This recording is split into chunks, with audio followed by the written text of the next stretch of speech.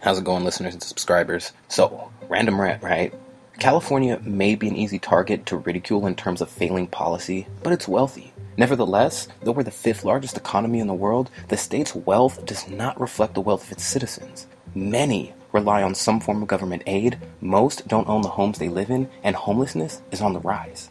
But the truth is, without extensive evidence and substantial patience, you'll have a hard time getting less informed Californians to understand why their state is in the midst of all this. Even then, it can be hit and miss. Now, it can't be sensibly argued that California doesn't have its problems, but there's something to pay attention to when it comes to their constant underlining. In part, it can be perceived as a way to obfuscate the fact there's a great number of poor conservative states. Over half the poorest U.S. states are Republican, and while the more informed conservatives will be quick to cite the number of Democratic states in comparison and the disparity in cost of living, it doesn't negate the reality.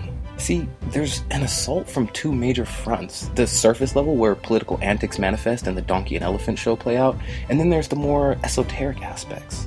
Often referred to as the hidden hand or deep state, ultimately we're talking about the networks of dubious power pyramid players that instigate agenda behind the scenes. What agenda, you might ask? Well, there's many, right? Illegals can get a license. With a license you can vote. From there, it's not hard to imagine what policies might be enacted after. Also, it's almost like there's a goal to push a particular class of people out of areas like California, and it's not just the bad hombres.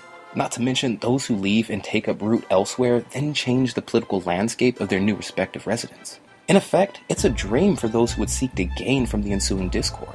But really, while all that plays out on the main stage, how many are paying attention to what's going on in the background?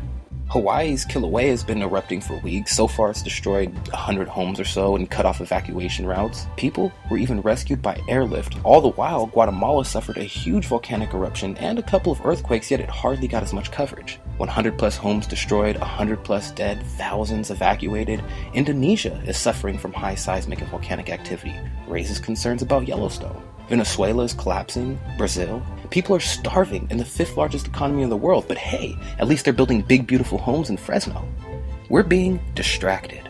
Wake up, folks. We don't need some big event to spark the next civil war or calamity. Turmoil is on our doorstep. You know, we have it good right now. These are the good times right now. Just wait till SHTF, WROL, without rule of law. Wake up.